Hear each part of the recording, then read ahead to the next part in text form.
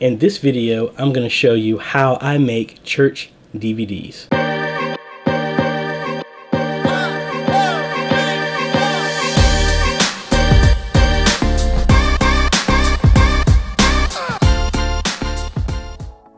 Hey guys, this is AJ the CEO back with another video. If this is the first time you've been to my channel, first off, thank you.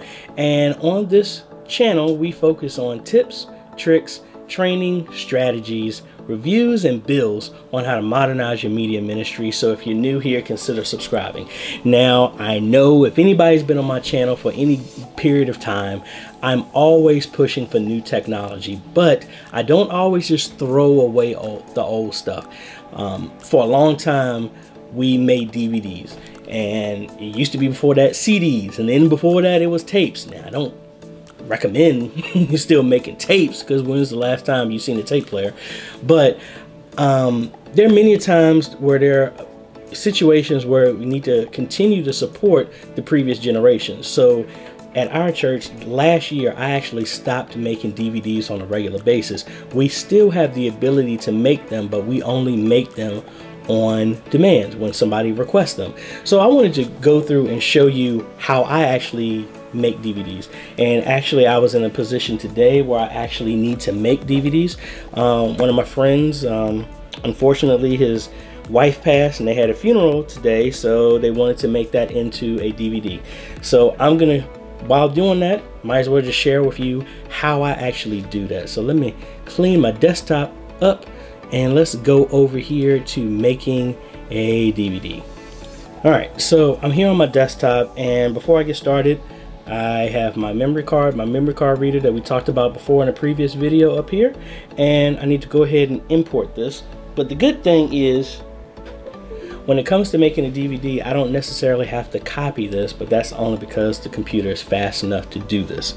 So the program of choice that I use is DVD Architect. It was originally by Sony. It's been bought out by another company. I'll have a link in the description to the actual company.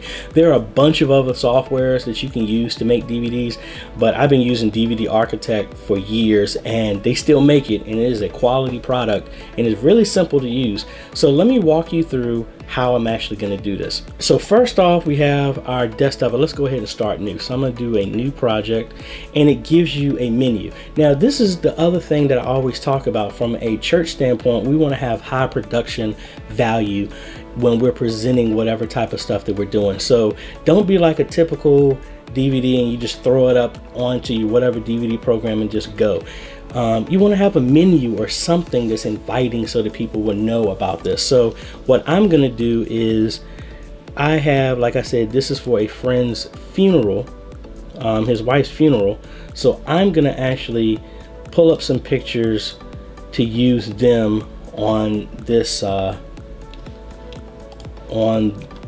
the cover, the menu that I'm actually going to use. Now, I like DVD Architect because it actually allows you to put a video in the background or still image. So what I'm going to do is actually make a still image. Like I said, I'm just going to make this. When I'm done, I'm going to add the picture of his wife in this. So I didn't get permission to put her stuff out there, so I'm just going to do it like this. So let's pick something that's nice and heartfelt, and something that will make it kind of stand out here.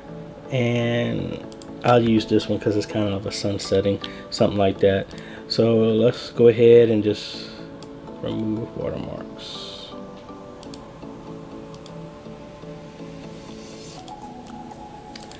So this is actually a free image, but the elements here are not free, which I think that's kind of unique. But anyway, so we're going to have a sun setting here, and let's put some text on here like this.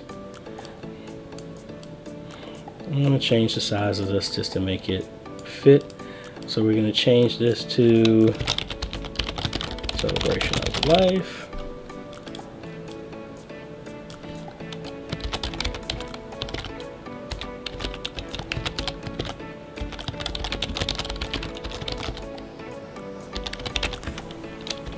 Obviously that's too much from a size, so let's shrink that down so it'll fit.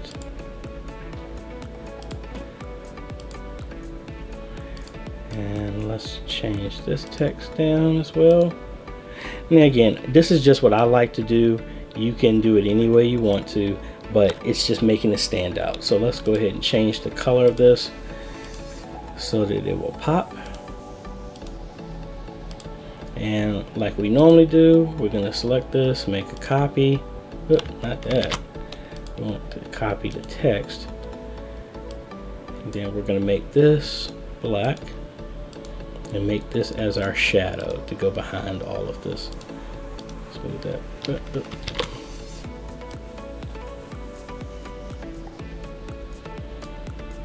Like that. And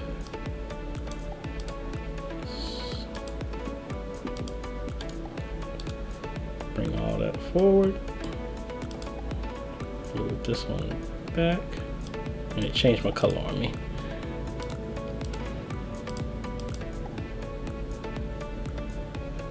So similar to what you have in your welcome screen on your live stream, I mean, you could do something like that if you want to.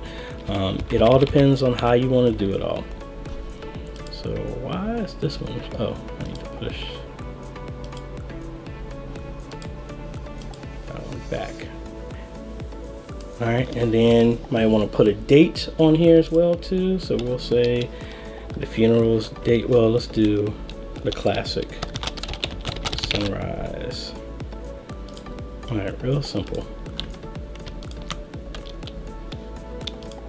Copy that, make that white, copy that, make that white, and we're gonna have an accent there. All right, so that's what we're gonna use for our menu. Really straightforward. I mean, again, like I said, you can always change a different picture if you wanted to, but this is gonna be good. So we'll just call this funeral title. Give it a name. Let's download it. So let's go ahead and cut back over to here. And what I'm going to do is change my background. I'm going to remove this. And then I'm going to replace it with the one we just made. All right, see, really nice. So let's get rid of this menu. And all we're going to do now is, this is what you can always simulate what this is going to look like. So real nice. And let's go ahead, we're going to right click, insert media. This is where we're going to add the video file from the funeral.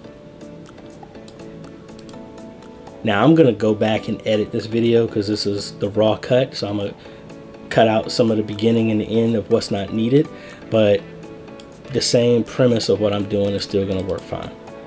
All right, so I believe, yeah, this was it. All right, so now that we got this, it's just a block image. Now what I'm going to do here is right click on here. I'm going to change the button style to text, and we're going to make it look like old classic DVD. We're going to just have play. I'm going to make it bold, and I'm going to change the font size. Let's actually put the play right in between that, or right here. It all depends how you want to do that.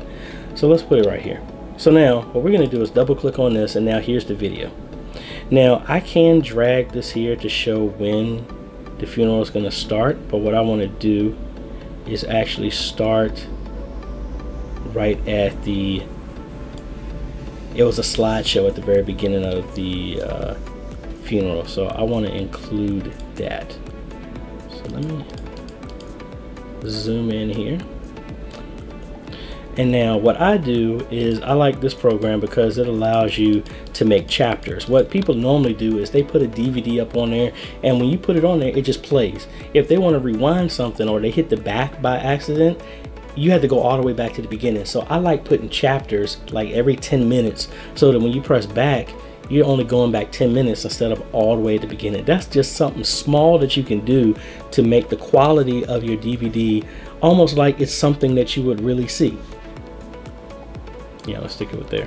All right, so what I do is I move the cursor, and the easiest thing, you see these little white bars here, I just pick skip to, and then you press the M button or this insert marker. I like M, it just makes it easy. So M, there's a chapter right there. You could give it a title, I don't, I just let it automatically add the numbers up for me. So that's chapter 2, skip 2 white bars, another M, and I just keep doing that for every 2 bars.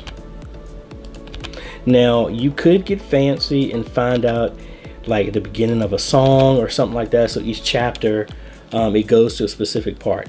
I didn't do that. I used to do that, but from saving time, I just did it that way. It made it easier because pretty much the way it's split up is every 10 minutes or however this is cut, so it looks like it's right about every 10 minutes, so you're close enough to whatever events that are going on. All right, so let's go back here to our main menu and let's preview this. So now see, this is how it's going to show up. It's going to just pop up with this. You can put background music on here if you want to, which I probably will do later on. And how you do that is here, it has audio. You just pick whatever that you want, song that you want there. You can select how long the song is, does it repeat, do it, all that stuff like that. But like I said, I'm not doing that at this time. So let's go to preview. And now we hit play, see it jumps to right there where I'm going to clean this up. But we can go to our next chapter and see it jumps to different. Oh, I didn't mean to stop it. So let's play it again. I skip ahead. Now I gotta come back and make sure the audio is fine as well too. So I'm gonna have to increase the volume here.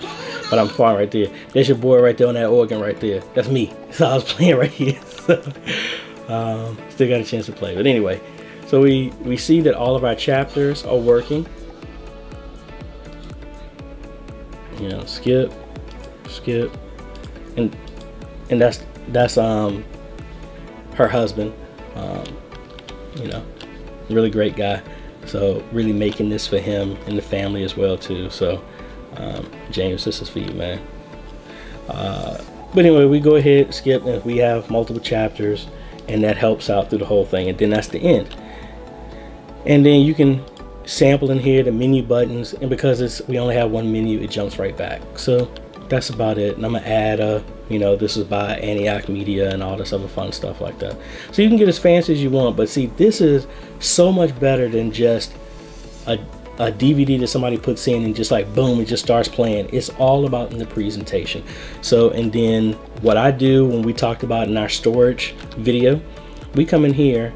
Now I do have some blank DVDs that I will make and make labels for later on. But what I do is I come in here and burn this, and let me change this to where I normally do this, so I can check the size, more than enough space for all this. And because I need to do some other stuff, it has to update all of this. I can crank up the quality pretty high to fill up the disk.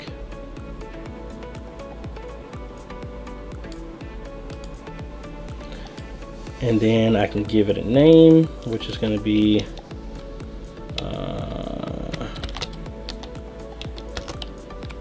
I'll just use her initials.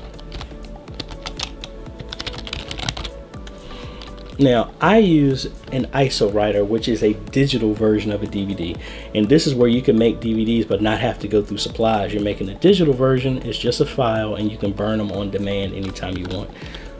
But in this computer I'm on, it doesn't have a DVD, my other one does, so that's why this is the only option.